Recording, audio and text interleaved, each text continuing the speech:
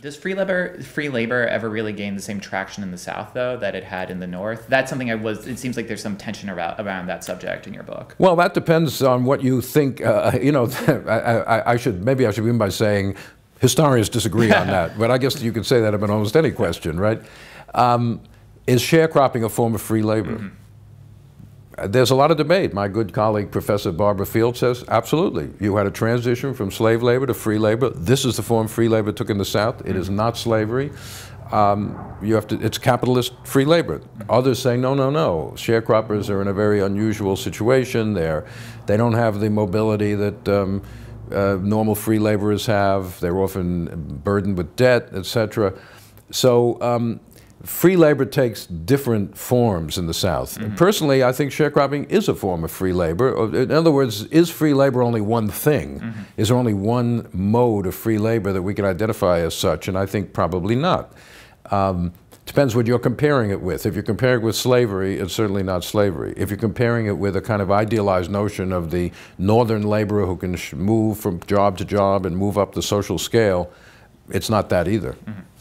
This raises a question, which you mentioned this general subject in class about this recent turn in historiography among scholars who are trying to move beyond freedom. They say that this is, their line would be that this is a paradigm that was useful in its time, but we're running into limitations, and we need to bring up new ways of orienting our scholarship around equality, maybe around just the struggle for survival, all sorts of different candidates. So maybe as a way of getting into that subject, I'd just like to hear from you, what difference did emancipation make for, like, let's say the life of how is life for an African-American person, former slave in the South in 1865 different than, say, 1885? From 1865 to 1885. 1863 to yeah, okay, no, I'm saying, so you're not, I mean, it's much easier to say how is it different from slavery. Okay. Let's take that, 1855 to 1885. Right, obviously there are many, many, many aspects of life of slavery which no longer exist after the Civil War. People cannot be bought and sold. They have far more autonomy, not total autonomy, far more autonomy in allocating their own labor, their own families. They do have physical mobility, contrary to what a lot of scholars write. They are not tied to the land in the way a serf might be in Russia after emancipation.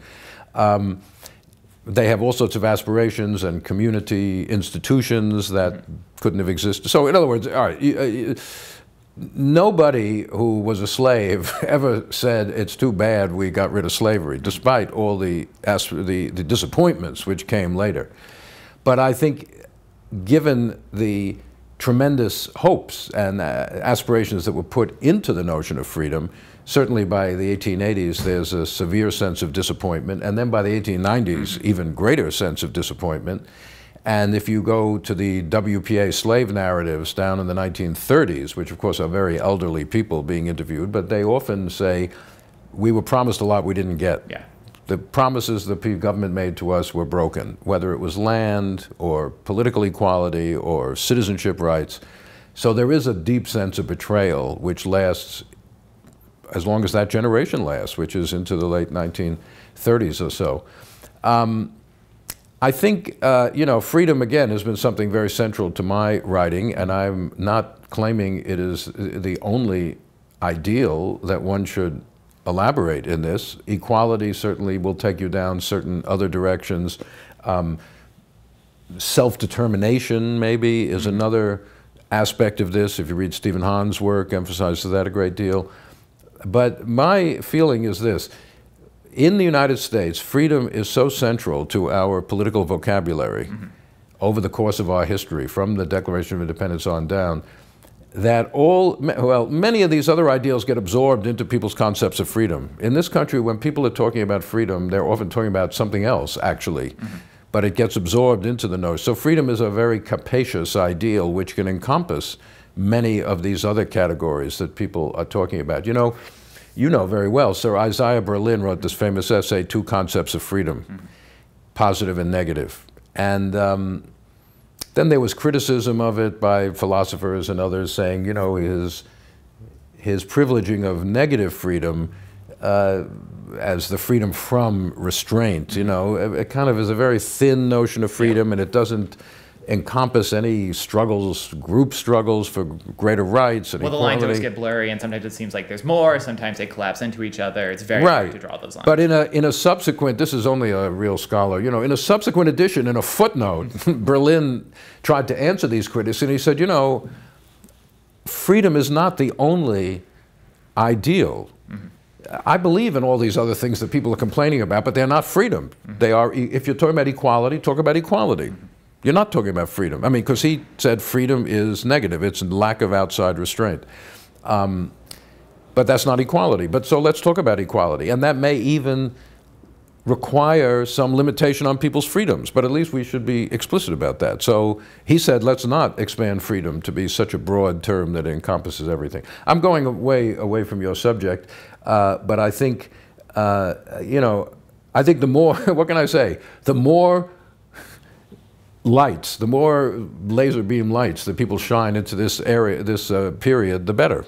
So but since freedom is achieved, even though limited, that gives you a slightly different take on the period than, let us say, if you emphasize equality, which will certainly lead you to a sense of deep disappointment. Something that's often paired with freedom in these discussions is there's focus on freedom, and that comes with a focus on citizenship and inclusion in the American polity. And as a way of getting to that subject, I wonder if you were writing history of black nationalism in this period, what evidence do you think you would find from the Reconstruction South? Well, you would read Stephen Hahn's book, A Nation Under Our Feet. He uses the very word nation in the title to emphasize this idea that, that African Americans thought of themselves not simply as individual citizens, although certainly they demanded those rights, but as members of a people or a nation with group aspirations and demanding group rights, etc., and group self-determination. So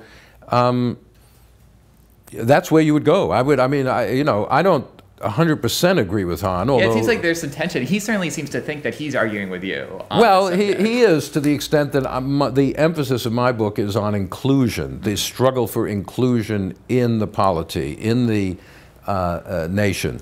And his emphasis, we're not talking about 100% one way or the other. We're talking about where the emphasis lies. And in his book, the emphasis is more on self-determination, not so much inclusion. I think that, you know, I think that's how the writing of history moves forward, with people coming up with different perspectives and looking at, you know, and examining them and seeing where they go. He's very interested in emigration movements, both within the United States, such as after Reconstruction to Kansas and other places, and maybe even to Africa or other such places. I'm impressed by the weakness of such movements during the Reconstruction period, although they emerge again radically after, you know, in the strength after the Reconstruction period. Hahn's book's a very important book. If there's a slight difference of emphasis in our books, that's fine. That's how you learn about history. But I think my feeling, though, is in high Reconstruction, in the period of what we call radical Reconstruction, the emphasis of most African Americans is on gaining rights as citizens of the United States, and not a national separatist kind of self-determination, which will emerge, I think, more powerfully after the end of Reconstruction, when the avenue of inclusion seems to be more and more closed off.